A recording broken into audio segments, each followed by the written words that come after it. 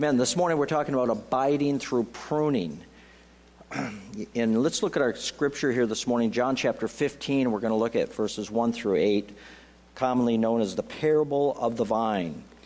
Jesus said, I am the true vine, and my Father is the vine dresser. Every branch in me that does not bear fruit, he takes away, and every branch that bears fruit, he prunes that it may bear more fruit.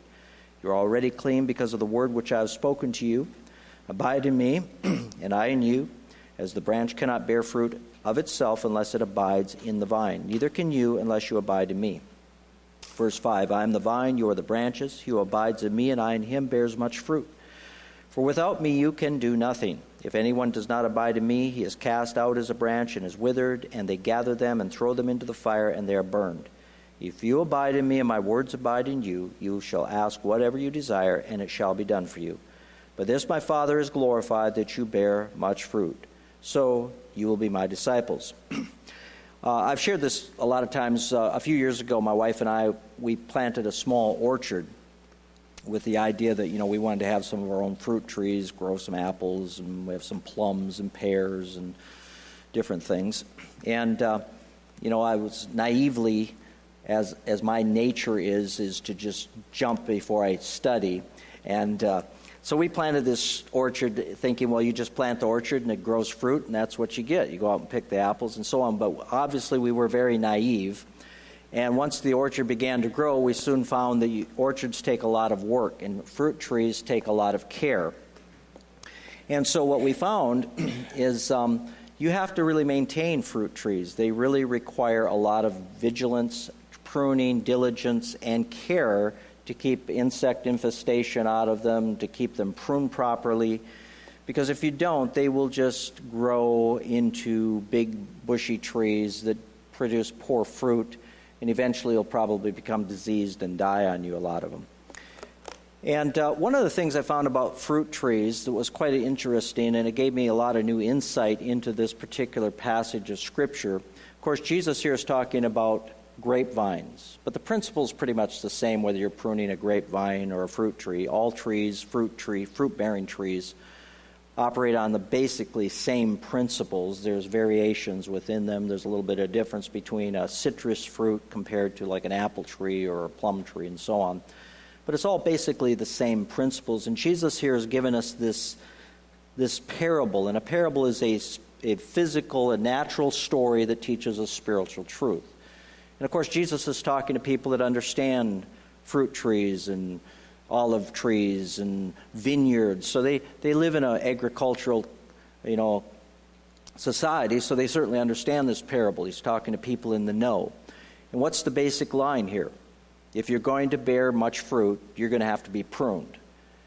And the Father is going to prune you. Even if you're bearing fruit, the Father's going to prune you some more so you'll bear more fruit. And the rule of thumb with trees and fruit-bearing trees is the better you prune a tree, the more fruit it's going to produce.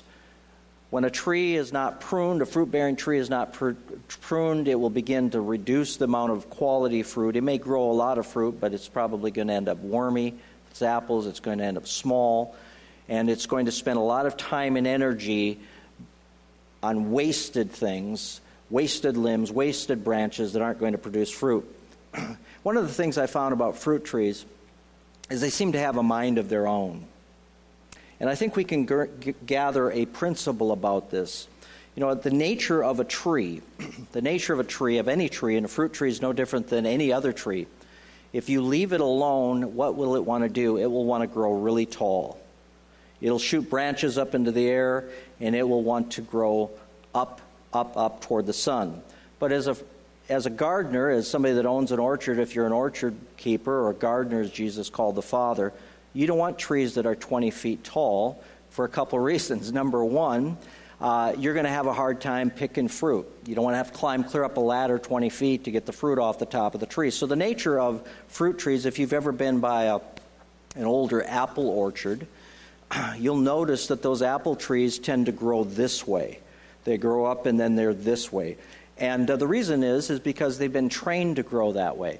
And we learn some principles here. In Proverbs chapter 29, verse 15, it says, "To discipline a child produces wisdom, but a mother is disgraced by an undisciplined child. The Passion Translation says it this way: experiencing many corrections and rebukes will make you wise, but if left to your own ways, you'll bring disgrace to your parents. We just saw a really interesting video by Larry Elders, who's a really interesting guy that I've listened to a lot. And he talked about the importance of fathers. Here it is, Father's Day. We know the importance of fathers and how important it is for fathers to shape their sons, to shape their children. And we find that that there's great dire consequences when children are raised without fathers. And why? Because, and not that they don't need mothers as well, but we're talking about Father's Day today. But the reason is because children need to have their values shaped. Children need to be pointed in a direction. I said last week, when our children are young, basically parents are predominantly, we are dictators. Benevolent, loving dictators, like God is a dictator. But we basically call all the shots when they're little. We tell them what they can eat, where they can go. They have very little, they don't have any autonomy as children other than, they can play around on the floor. We choose what they watch on television. We choose their friends. We choose what they're allowed to eat. So they really have complete dependence on us. And of course, what's our goal? Our goal is as they get older, they begin to make more choices. They get a little more autonomy. And our goal is to raise up our children with our values, with our moral compass that God has put within us, so they grow up to be godly and follow after our godly examples. And this is what God told the children of Israel in Deuteronomy chapter 6. God literally laid the responsibility for raising children, not in the Sunday school, not on the church. He laid it in, and not in the government, he laid it on the parents. It's our responsibility as parents to shape our children. The reason we're having moral breakdowns and our society right now is suffering all the woes is because of the breakdown of the family. If you have a weak family, you're going to have a weak church. If you have a weak church, you're going to have a weak society. If you have a weak society, you're going to have a weak government. And if you have a weak government, you're going to have chaos. And this is what we're experiencing today in our nation. The real problem with our nation is moral rot. And the reason we have moral rot is because we have moral rot within our families. And this, of course, we could go in a lot of detail about that. But what does the Bible say? It says that we have to discipline our children. We have to train them up. We have to not let them just do whatever they want to do. And so we learn this. And what does this have to do with pruning? Well, I find that trees are the same way. You can't just let a tree grow any way you want. So what do you do when you own a tree and you begin to prune it? You're going to train that tree to grow a certain way. For instance, one of the methods of pruning trees is when trees grow up to a certain height, one of the methods that people will use to prune it is you may have 4 or 5 long, tall branches that are sticking straight up in the air. One of the techniques that often pruners will use is they'll cut all of the branches up there about 1 foot to 2 feet below that tall branch, and then they'll take that tall branch and they'll bend it over and stake it to the ground. So what it does is that becomes the new top of the tree. And what you're really training that tree to do is you're training the tree to grow out instead of grow up. And so what we're really looking at when we're pruning trees is we're molding and shaping that tree to our will instead of its own will. And in this we get a real interesting picture, because that's literally what God wants to do in our own lives. He doesn't want us to just grow independently. He doesn't want us to just have a will of our own where we do whatever we want to do and we grow whatever we want to grow. And really, as a pruner, as somebody that owns an orchard, as somebody that owns a tree, if you've ever dealt with trees, you don't want that to happen either. Because it doesn't take very long for a tree, just a few months, and a tree will grow all sorts of branches in the weirdest places that really are never going to bear any good fruit, if any fruit at all. So a fruit tree, like children, has to be pruned. This is a good illustration. We are children of God, and God is going to prune our lives. And God wants to shape our lives so that we grow the way He wants us to grow instead of the way we want to grow. The nature of a fruit tree, as I said, they want to grow tall. And we have to train that tree to not grow tall, but to grow out. And the nature of the fall that came about in the Garden of Eden was that it brought with it an independent spirit. It brought within us, put within the human being this desire to have autonomy from God. You heard people say, well, God helps those who help themselves. Well, the Bible doesn't really say that. And we realize that we are called to work hard, and we have a responsibility to be vigilant and disciplined. We know that. But God wants us completely dependent upon Him. That's a very difficult thing for us to get a hold of. God wants us to rely on Him, not rely on our own wisdom. What does the Bible say in Proverbs chapter 3, verses 5 and 6? Trust in the Lord with all your heart, and don't lean to your own understanding. In all your ways acknowledge Him, and He will direct your steps. So God wants us to rely on Him. Give us this day our daily bread. Amen? That's how God wants us to live. God wants us to be completely dependent upon Him. That we seek Him daily, that we rely on Him instead of relying on our own ingenuity. But there's something within us that we don't even have to try to do this. It's just built within us, and whether we're a Christian or not, we still have to crucify our flesh. Paul said, I crucify my flesh. I bring it into submission. I bring under my carnal appetites, so that after I preach to others, I myself might not be disqualified for the course. And so the nature of the flesh, the nature of the carnal appetites within human beings is to want to do our own thing and walk and grow in our own way. But that is not God's will for our lives. God's will is to shape us by His power, by His Spirit, by His Word, to be conformed into His image, not our own image. Not an image we think. You know, the same thing's true with our children. Yes, we want our children to grow up to be, they're going to have their own life. They're going to get married. They're going to leave home. The Bible says a man shall leave his father and mother and be joined to his wife, and the two will become one flesh. So the real goal of our children is when they grow up and they leave our homes, that they become autonomous from us. But no wise parent wants their kids to grow up. I hear parents say things like this. Well, I just think children should be allowed to make their own choices when they leave home, because you want them to grow autonomy.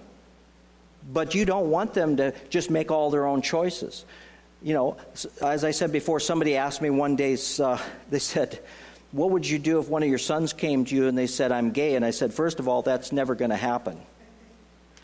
Because my sons are very confident in being men. And they have a good father. And see, when men have a good father figure in their life, they won't become gay. And when women have a good mother figure in their life, they won't become lesbians.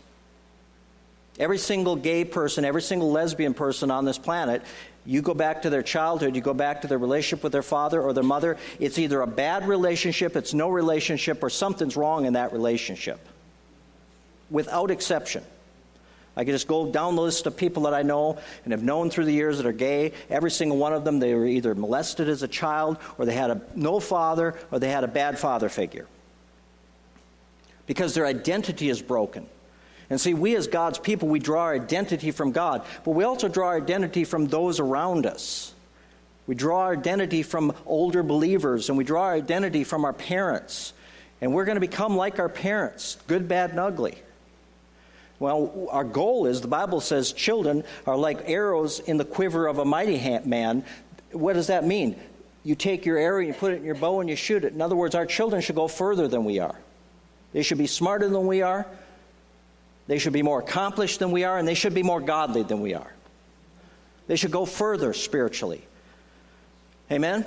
They shouldn't digress. But we know throughout Scripture that sometimes happens. The Bible talks about there was a generation after Joshua, and that generation died off that did not know the Lord. Well, why didn't they know the Lord? Well, something happened in the process where the Word of God, the reality of God was not transferred onto those children. So something was broken there. But in the same way, the nature of human beings is we want to be autonomous. We want to have our own space. And again, I'm not talking about being a smothering parent, a helicopter mom or dad, as some people call them, or a parent that does not allow your children to grow up. We know that there are parents like that. That they just, the kid's 21 years old, the mom and dad are making all their decisions. There's something wrong there. But on the other hand, if you look at the Bible, and this wasn't really meant to be a message on parenting, but I never know how these messages are going to turn out. I just start preaching and they go in directions. So if you look at the Bible, you see that in the Scripture, especially in the Jewish culture, and throughout history, really, most cultures, the parents played a vital role in their children's lives even when they reach what we would call the age of adulthood. For instance, the idea that you go out and you choose your mate and you go date somebody and get married to them is really kind of an anomaly when you look at the world. I mean, if you go to India today, although India is much more independent and much more westernized, there's lots of parents that still choose your mate. In the Jewish community, they chose your mate. If you ever watched the movie Fiddler on the Roof, in many cultures today, the children don't get the autonomy to choose who they marry. The parents choose. And you know why they choose? They choose because the parents, it's considered in most cultures, when you're older and grown up, you have more wisdom than your kids. And so you're going to choose. Now, it doesn't always work that way. What was the idea behind it? The idea is I'm going to choose a match for my son or my daughter that is going to benefit them. Now, we know there's distortions because human beings are fallen, and I'm not saying that's a perfect system. But I think we have to recognize that sometimes Western culture is a very young culture, and because it's young, and sometimes we don't operate always the way God designed it, sometimes we have a lot of screwy pop culture things that have really hurt our families. Now, I'm not saying you can't grow up as a young person and get married and marry the person of your choice. I'm not suggesting that. But some people, when I look at them, they should have let their mom and dad choose who they married. Amen? And you really never know. You really never know. You can't always tell, because people are people. But I'm simply pointing out something about the correlation here between kids and growing and our relationship with God and growing and trees. And that is that trees have to be shaped by the pruner and by the owner, the gardener of that tree, as we need to be shaped by God. We don't let the trees grow independently, because what happens? If you let a tree grow independently, the tree will not grow in a way that's going to produce the most fruit. And what did Jesus say? If you abide in me, every branch in me my Father prunes. Every branch in me that bears fruit my Father prunes. Why do you prune a tree? Because trees grow fruit from new growth. Every year, trees grow new. You know, if you look at a pine tree in your yard, even though it's not a fruit-bearing tree, look at a pine tree, every year they grow a new top, don't they? They grow new, you can just see the new growth grow onto that tree. Fruit trees the same way. And so when you prune a fruit tree, what happens is the tree will begin to grow another branch. It'll begin to grow new sprouts. I pruned my trees this spring when they were still dormant. And, I went out just last week. I looked at them, and they're already growing all kinds of sprouts and shoots off of that tree. And what happens to a tree? Well, you find very quickly that as soon as you prune it, give it a few months, and it will begin growing right back and wanting to grow more. So it'll just grow all these, what we commonly call sucker branches. One of the rules of thumb, if you have a branch coming out, you'll see these branches, these stems growing straight up in the air like this. And so you cut all those things off because they're not going to bear fruit. They're worthless. So there's a lot of things you find on a tree is it wants to grow a lot of worthless foliage. The nature of trees, you might look at a tree like an oak tree, which is big and full of foliage, or a basswood tree, or some type of tree like a mountain ash that's a beautiful shade tree and it's got all sorts of foliage. But the rule of thumb for fruit-bearing trees is you don't want an overabundance of foliage. Because one of the things that foliage does is it can cause dead growth. And so what do? You want the rule of thumb in a tree, when you look at a tree, it's called a canopy. That's what the foliage of the tree is. And so the rule of thumb in pruning a tree is what you call an open canopy. And when you think of this, it really represents the human heart. The Bible says that man looks at the outward appearance, God looks at the heart. You may look at a tree and it looks beautiful, a fruit tree, and it's got all kinds of foliage, and you may say, man, that's a beautiful tree, but really it's not a beautiful tree, because it's not going to be really a good fruit-bearing tree until you get rid of some of the foliage. And really, you have to be really drastic with that tree. You have to lop the tar out of it. Last year, I pruned some of my apple trees that hadn't been pruned for a full year, and I had big piles of branches.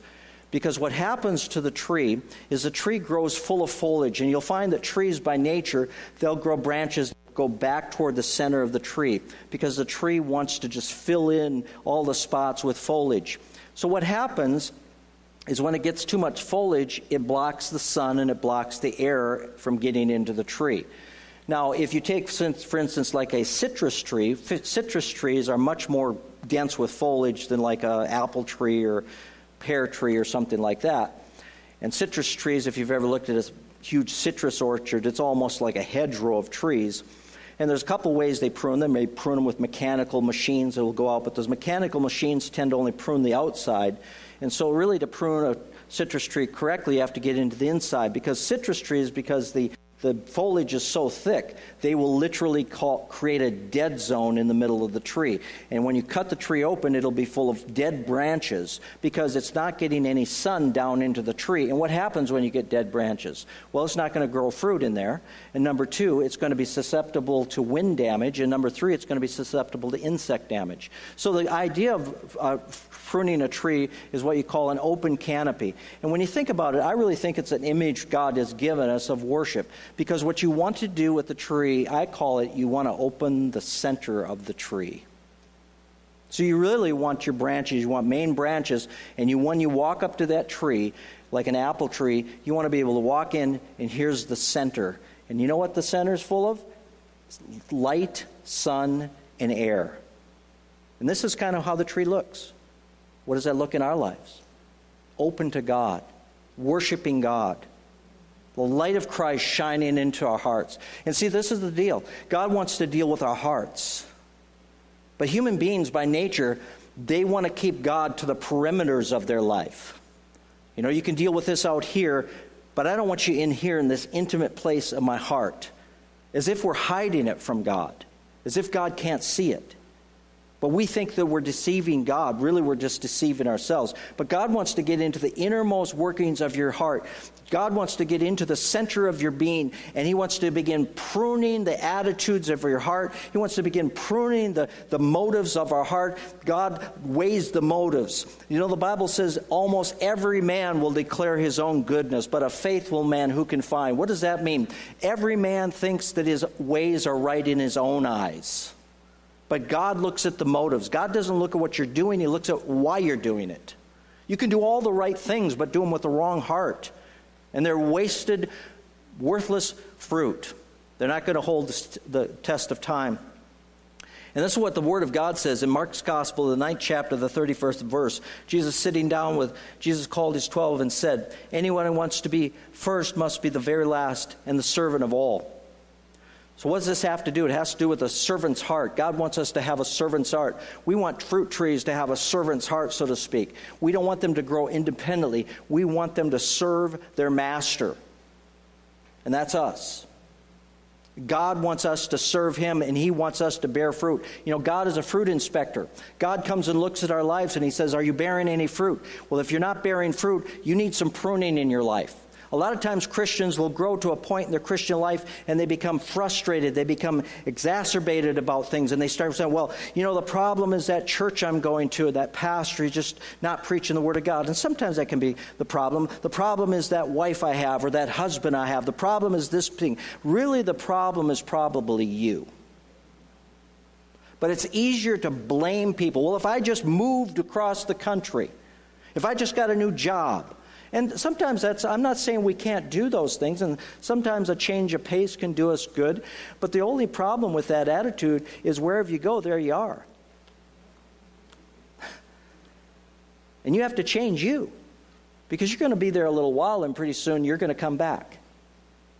You're going to think, oh man, I've just reached utopia, and one day you're going to look in the mirror, and there you are, and you're the problem.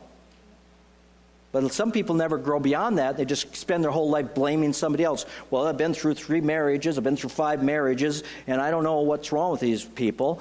But because there's an old adage, the way you leave is the way you enter. If you leave offended, you'll enter offended. You know, I've learned that as a church, as a pastor, the hard way over the years. I've had a lot of people come through our doors over the years.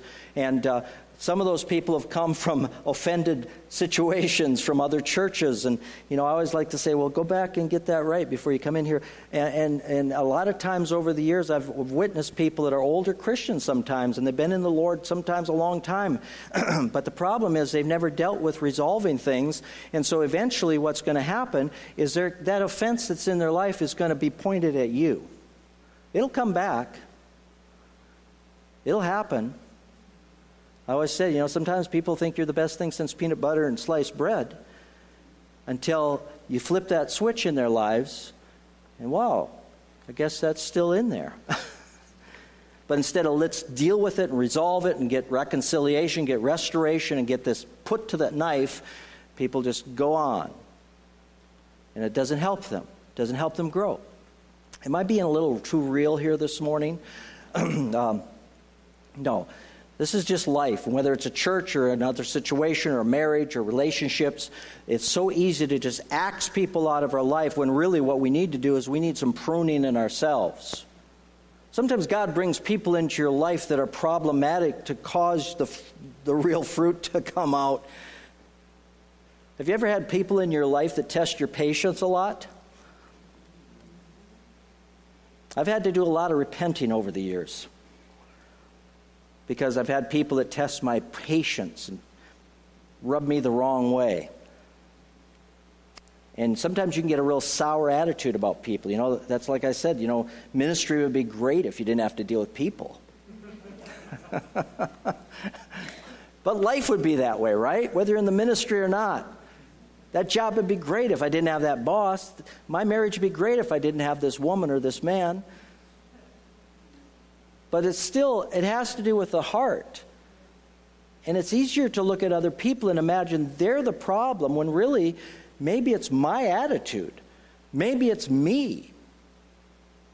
You know, maybe I've got some pruning God needs to do in my life, and I'm not really allowing him to do that because I want to focus on this person over here and blame them. And I'm not saying that people can't be a problem. I'm not suggesting that. But the truth is, we need to let God deal with the heart, and this is what God deals with. In 1 Samuel chapter 16, verse 7, when Samuel was going to pick King David, God had sent him up to Jesse's house to pick King David. And remember, the first man, Saul, was chosen by the people by his outward stature and appearance, right? He was taller than everybody, and so they naturally thought, well, he'd be the prime candidate for the king. And what happened? Saul started out with a humble heart, but then he got into pride and arrogance and really shipwrecked his life because he wouldn't let God prune him. So Samuel goes to the Lord, and he's going up to anoint the next king, and he goes to the one son, and the Lord says, but said to Samuel, verse 7, do not consider his appearance or his height, for I have rejected him. The Lord does not look at the things people look at. People look at the outward appearance, but the Lord looks at the heart. So this is what I'm talking about fruit trees. You may look at a tree and you say, man, look at the beautiful limbs, and it's so pretty. But really, God says, that tree is never going to bear the fruit I want it to bear until I take care of it and cut off some of this stuff. See, sometimes our lives can look really good to people out here. I've found this over the years with people's lives, so, I'm just being very real with you this morning. As a pastor, in ministry, you see pretty much everything. Just when you think you've seen it all, you see something else. And one of the things I've definitely found over the years, excuse me, I got to get a drink.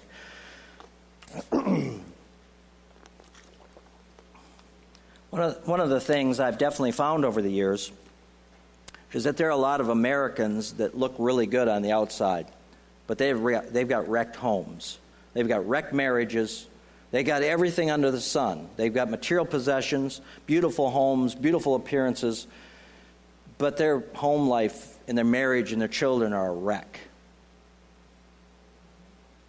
That's all that foliage out here. Well, why is it a wreck? Because what happens to our lives, and none of us are exempt from this, is that when we are left to ourselves and we do not submit our hearts to God, we tend to start growing all this excessive baggage. We're growing things out here. Our hearts get led astray. We're involved with things that God never called us to be involved with. We've got commitments coming out of our ears. American Christians are just as bad. We're committed to a lot of things we shouldn't be committed to. We're involved with a lot of things we really have no business being involved with. I've realized this growing children. I know, having kids that went through school, and it seems like schools today are on public schools today because they're trying to be the parents. Because you have broken homes. So public schools have taken on the posture of being the parents to children. And so public schools have this idea that you keep kids so busy with activities that that'll keep them out of trouble. Well, what I've found is many of those school activities invade family time. There's too many things kids are involved with. And if a kid goes off to college, they don't just want to look at your SAT score. They want to look at how many activities were you involved with. So you find kids, they're in this group, and they're in this sport, and this thing over here. They're running crazy. Well, that's not how life used to be in America. But it is how life is now. And so families are they're just spread so thin. And of course, that's why, and I'm going to get on my soapbox a little bit. That's why a lot of Christians don't attend church anymore. Because the average church attendance in America now is between 1 and 2 weeks a month. That's considered full-time church attendance pretty much across the board in any size church in America you look at. And why is that? Because people's lives are spread too thin. And why are their lives spread too thin? Because they got a lot of foliage growing. They got a lot of foliage, and the first thing that tends to get cut in people's lives nowadays is not the basketball team or the football team or the wrestling team or the swim team or the forensics or whatever the case may be. It's church, and it's God.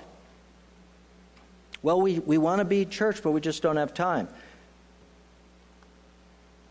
And my wife and I, we've looked at this, and you guys are here, so I'm preaching at the choir this morning. And I'm not preaching at people that aren't here this morning. So, but as a pastor, what did Paul tell Timothy? Rebuke, reprove, correct, instruct in righteousness. So I'm giving you some reprove, rebuke, instruction in righteousness. I'm being a pastor this morning. Is that okay? You know what a pastor's like? A pastor's like a dad. Because the church is structured after the home. And you know what a dad does? The dad disciplines his kids. Now, moms discipline their kids. I saw somebody put on Facebook, I survived wooden spoons. The old adage is moms use wooden spoons on their kids to spank them. My mom never did that. Amen. My mom used a wooden broom. Amen. She was small and she had 4 boys, so...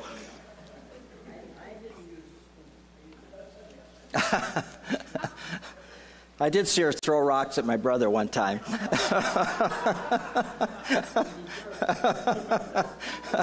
He ran away from her and she couldn't catch it. She picked her.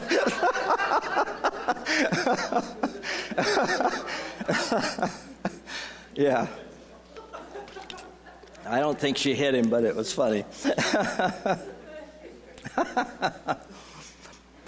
But the point is in our lives we need correction, and we need people to speak into our lives to bring correction. One of the problems I think in the American church, we're a mile wide and an inch deep, and we have very little accountability to anybody. And the American mindset, while independent and good, is not necessarily always godly, because that great American independence can always also cause us to be prideful, where we will not receive correction from somebody. Where the idea is like, who are you to tell me what to do? That's a proudful attitude. Now, I'm just like you. If somebody comes and gets in my face and starts rebuking me, my nature is, like I'm a banty rooster. I want to fight. But we need to allow people to correct us. I remember Joyce Meyer talking about this one time, and I thought, this is really good. She said, I think I'm right, but I could be wrong. I remember she said, when I was a young Christian, I was involved in a church ministry, and the pastor's wife came to me one time and said, Joyce, you do so many things, but you do them for the wrong reason. And she said, I was mad, got mad. But she said, I thought about it, and she said, you're absolutely right. We can do a lot of good things, but do them for the wrong reasons. And we need people. We need our brothers and sisters, and we need to have a relationship that is strong enough where if somebody confronts us with what's going on in our lives, that we're humble enough to receive correction from somebody. Now, that's easier said than done, believe me.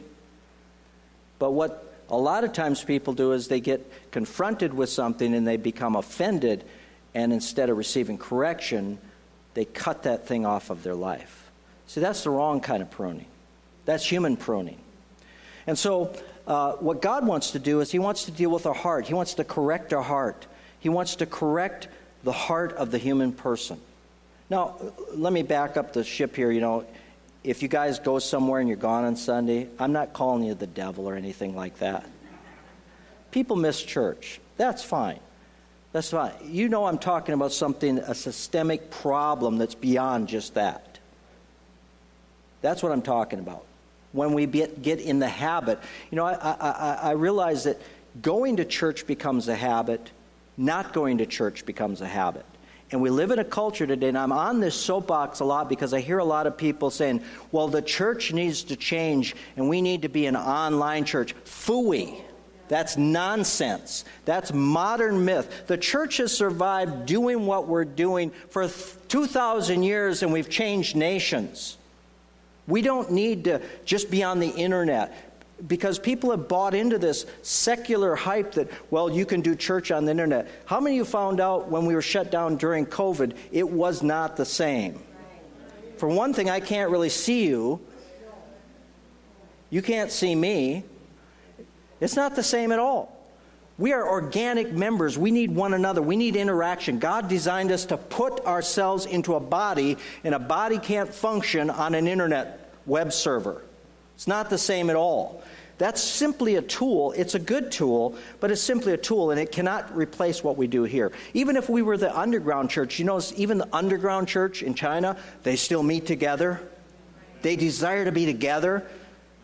And one of the things I heard people say to me, like, oh, I miss my church family. I miss being together with people. Of course we do. We're designed to be together. You don't see one branch. If you see a branch lopped off the tree laying on the ground, it's a dead branch. So as God begins to mold and shape us, God wants to open our hearts, just like we want to open the center of that tree, so the light of Christ, the light can shine into our lives, and the air can get into us, because that way we can begin growing. And the reason we do that with trees is that way the whole canopy gets light. It gets light down in there. And we can access any part of the branch. We can access the fruit. We can walk up to the tree and pick the fruit. It becomes accessible. And in the same way, God wants our hearts to be open, so He has access into our lives. He's not having to deal with a bunch of foliage to try to get to the real us. I heard one pruner say, when I walk up to a tree, I don't want to have to fight my way into the center of that tree. I want to be able to just walk into that tree. I thought, that's good advice. Think of that relationship. Are our lives open enough where somebody could just walk into our lives and speak into our hearts? Or do we have a problem with intimacy? Now, intimacy is not, I'm not talking about sexual intimacy. I'm talking about intimacy meaning the heart. And a lot of men, I don't know about you guys, but I'm a very open type of person. My wife and I have a very open relationship. But there's times in my life I struggle with intimacy. Men struggle much more with intimacy than women do, because women tend to be much more in tune with their emotions than men do. Men are much more logic wired.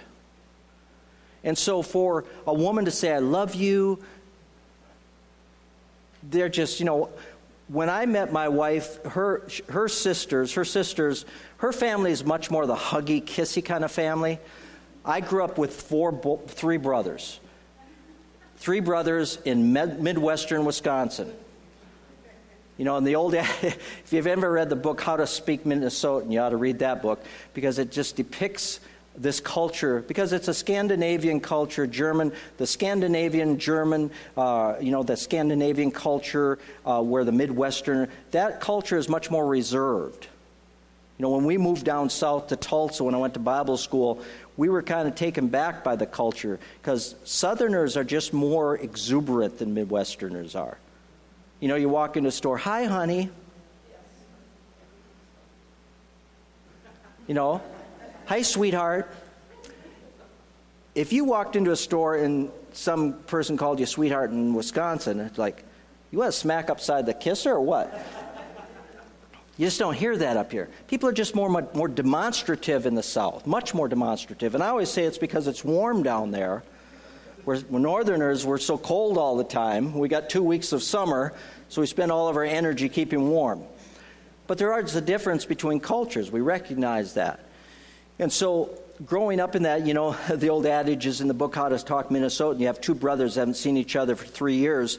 One brother drives into the car, gets out of the car and says, so you get a new car? That's called a Midwestern greeting right there.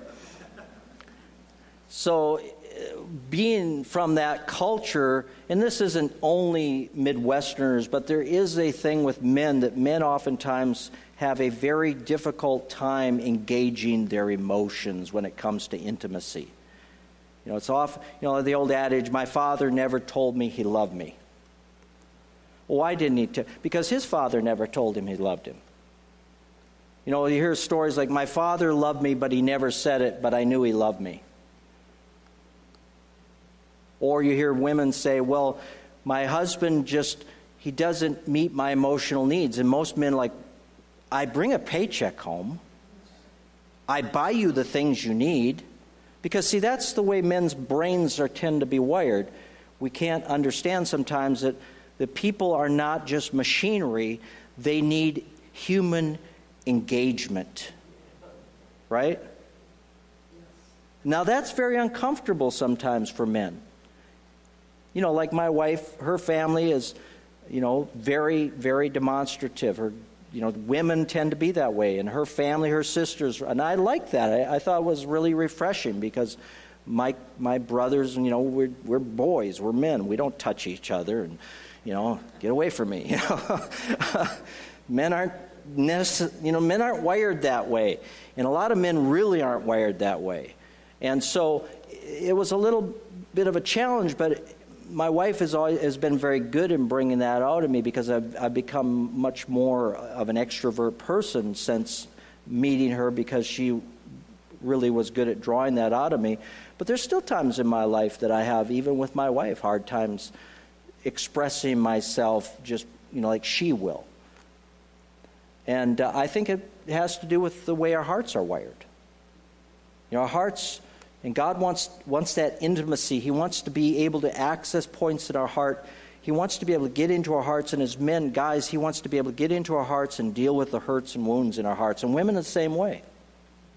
For instance, let me just give you and again, I didn't intend this to be a marriage seminar and a child-raising seminar this morning, but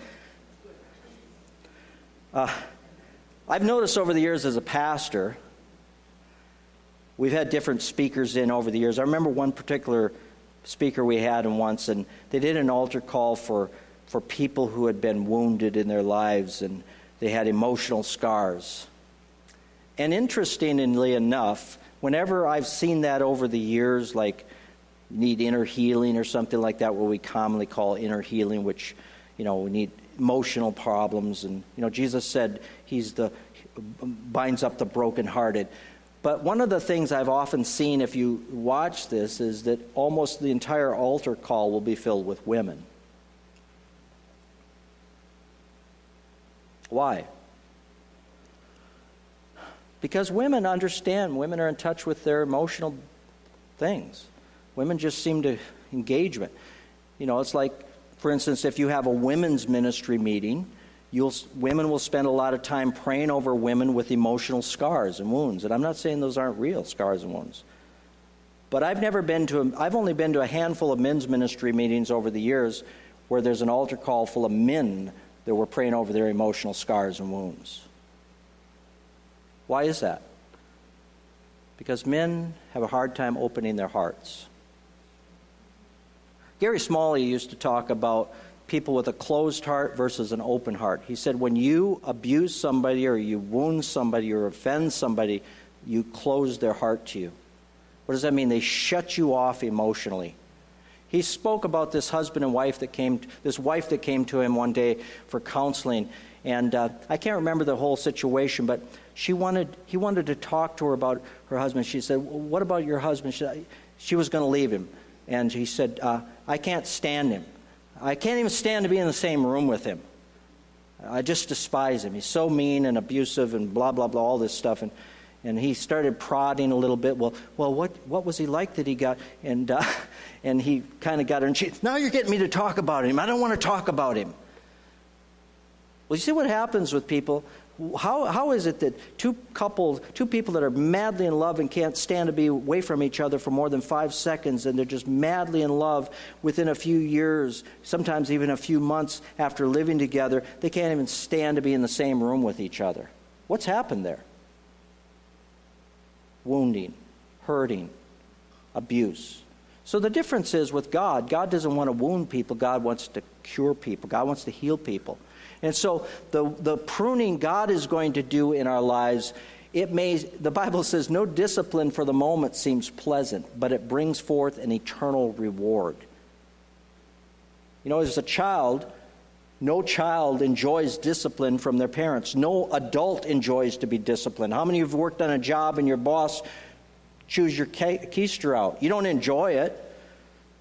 None is profitable, but somebody that has the best intention in mind. You think of people in the military.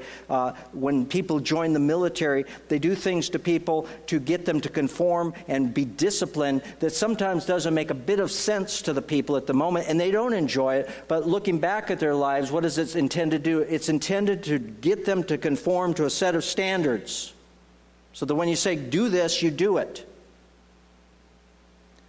And oftentimes in our lives with God, God is trying to conform us to His standard, and He doesn't want a bunch of questions and why should I do this? But when we open our heart to God and allow Him to get into the innermost working of our soul, innermost working of our conscience, then He can begin to prune away those dead limbs. Maybe that's wounds from your past where you don't trust anybody anymore. There are people that have a root of bitterness where they're bitter at the whole world, or people that have been wounded by maybe an abusive parent or abusive spouse or abusive relationships, and they don't trust anybody anymore. Well, somebody said, I remember talking to a lady years ago who had been in an abusive relationship, and the Lord told me, tell her this, the same door you keep shut to keep pain out is the same door you have to open to let God in. The same door that keeps pain out and fear out is the same door you have to open to let love in. See, some people, they're hard to love because they're so wounded and their hearts are shut. They're closed heart. And so God wants to open your heart to Him. I was talking about this. We're talking about Father's Day today. Father's Day. There's around 30 million American, probably much more than this. This was several years ago. There were somewhere along 30 million American people today, boys. Talking about boys, I don't know about girls, but 30-some million American boys that are raised with absolutely no father figure in their life at all. Not a father in the home and not a father figure. So a lot of people, and then we think of all the things going on in the world today with sex trafficking and, children being abused by even their parents sexually. So a lot of people have no concept of what a father is. They have no concept of what a loving father is. So when we talk about a father, God's a good, good father, a lot of people don't even know what that is. As a matter of fact, I was at a meeting a few years ago with a lady who's the head of the Wisconsin Family Council. I can't think of her name. Julia Appling, I think is her name. And she does a lot of ministry to inner city kids down in Chicago, or not Chicago, but in Milwaukee, in the school systems there. And one day she was talking to these kids, and they happened to see this ring on her finger. And this one girl says, "What's that bling on your finger?" And she said, "Well, that's my wedding ring." She said, "Wedding ring? What's that? What's a wedding ring?" And she said, "When people get married." She said, "What are you talking about?"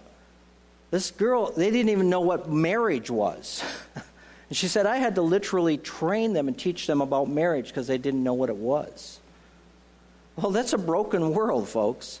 And that's the world a lot of people are growing up in today. And that's why we're seeing the trouble we're seeing in our society today, because people are broken and hurt and wounded. And hurting people hurt other people. It's just the way it is. But God wants to heal our hearts. Matthew chapter 12, verse 33 through 35, either make the tree good and its fruit good, or else make the tree bad and its fruit bad, for a tree is known by its fruit.